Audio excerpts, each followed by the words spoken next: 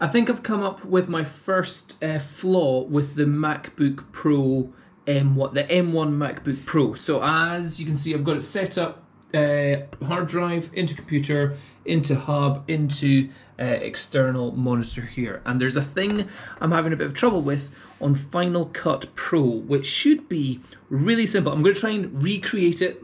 Possibly it won't work this time, but I'll give you an idea of what the issue is with simple rendering on Final Cut Pro. So, okay, so we're recording the screen now, and I'll show you the problem in Final Cut Pro that I've got here. So, close it down. Now, I'll have this up as well so you can see the activity monitor here as well. I'll just make it a little bit smaller.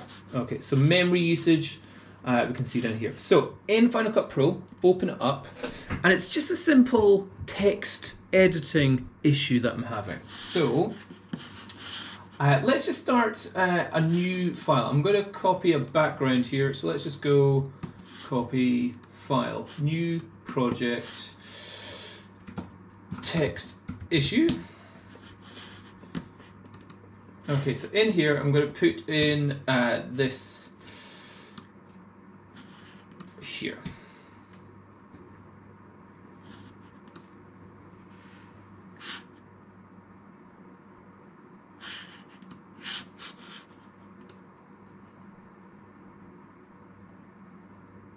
Am I missing something here?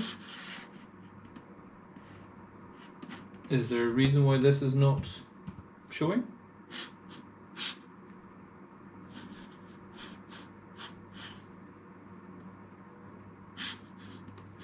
Okay, that's not working. Let's try another one.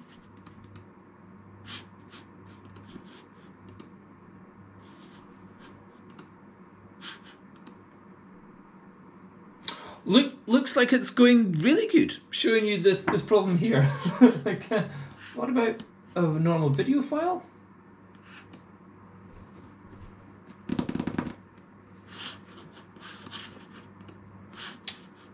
Physical memory has really gone up here, but nothing happening here. Okay, let's just ignore that. Let's just move to trash. Okay, let's ignore that one. I'm going to start another one. A video of me unboxing the computer. So file, new project, unboxing. Okay, let's. Is there something wrong here? Okay, I'm just going to quit because that's just not working now. Oh, and we've got this spinning ball. So this is something which I haven't experienced so far. Over the last wee while, it's been working absolutely flawlessly. And I've now got the spinning ball of death.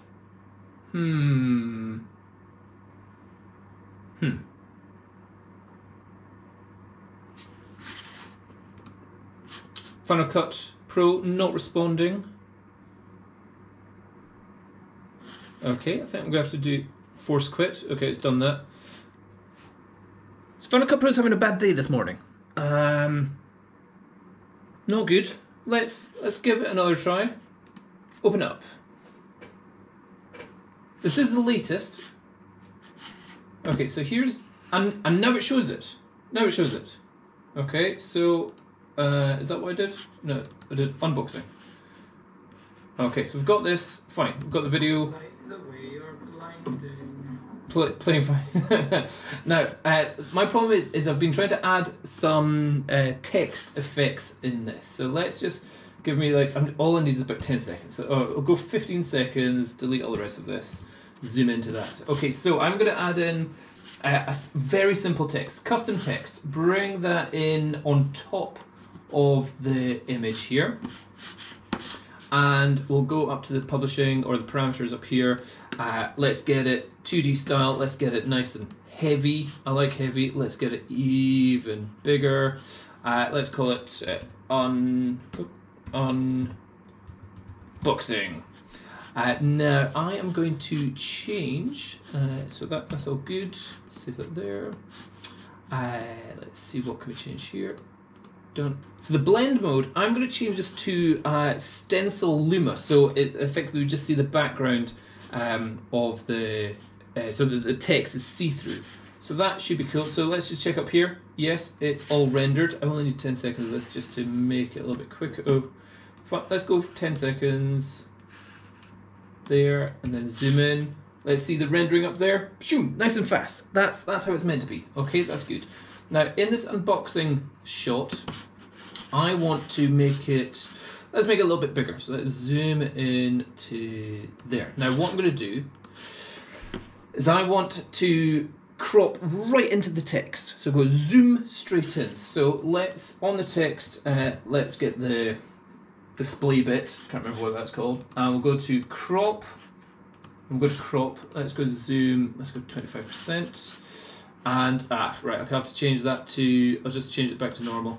So from here, one key point, and then a second key point here. Then I'm going to zoom all the way in to the middle of the X. And then let's go view that, maybe 75%. Is that going to be big enough? Not quite enough.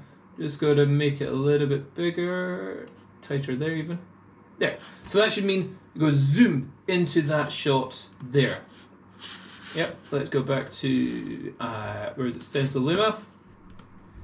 So here is rendering, done. Zooming in, shoom.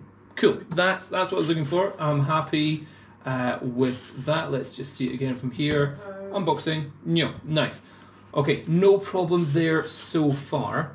Now what I want to do is also have it come in from the side, stay there, then zoom in. So we'll start here. This is where I'm going to go. First of all, let's get it to maybe 50%, taking up the screen. The fact that I've got this extra text box below is annoying me. Okay, so from here, go to the distort function, add a keyframe there, and then the previous keyframe, a couple of frames earlier, I'm just going to have it come from off screen from over here. So it should zoom in, hold for a second, and then zoom in. So click done. Rendering, really slow now. Really. Yes, I have recreated my issue. I don't know why. Is it doing it? 79%, 80%. Wow. Something about the distort feature just kills the MacBook Pro M1. And you can see the little timeline area here, or the indicator here of what's been rendered. Even though nothing's having to change there, really struggling. For like a 10-second clip.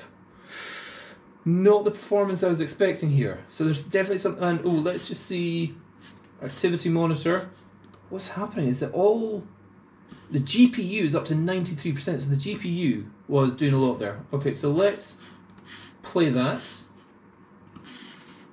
So you could zoom in and zoom in there. Yeah, let's see. It's something about that, something about the GPU. So let's just add in another. If I just move the keyframes from there to there, there's there, and crop that in.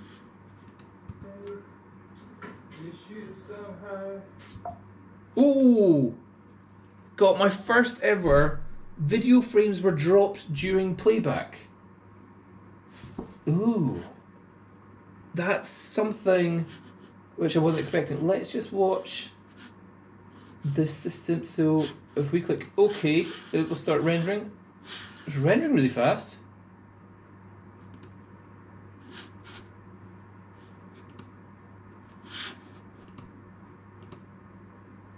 But then it's absolutely grinding this last bit here. What's so difficult about that? Wow, okay, so that was painfully slow there. Don't know what's going on. Something to do with the text using too much graphics power or something, but that was painfully slow. Considering I can export a 35-minute HD video in less than 6 minutes, to just render 6 seconds of text moving in and out, that was painful. And as you saw at the start, it's failed on multiple other videos. So let's just see if I can really make it fail. Close that, Let's just add that to a previous video. Unboxing the MacBook Pro. Let's add it there.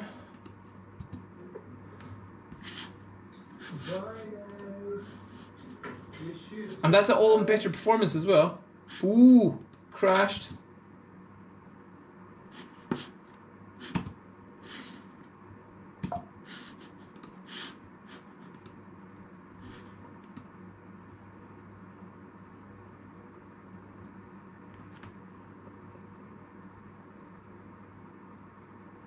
Don't know what's going on, but this is it's suddenly become painfully slow. Just from adding text. This is only a 1 minute video. See, once it gets into the actual video stuff, it's going fast. But everything beforehand.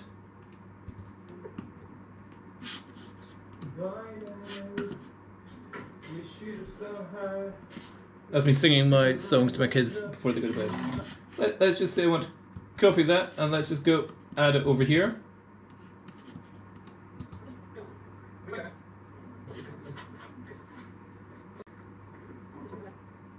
Again, drops. Let's see how long it takes to render. 26, 63, 64, 60. My goodness. Yeah. So something about adding text with a couple of not transitions, but you know, crop and distortion added to it grinds on Final Cut Pro. There you go. That's the first issue I've found so far.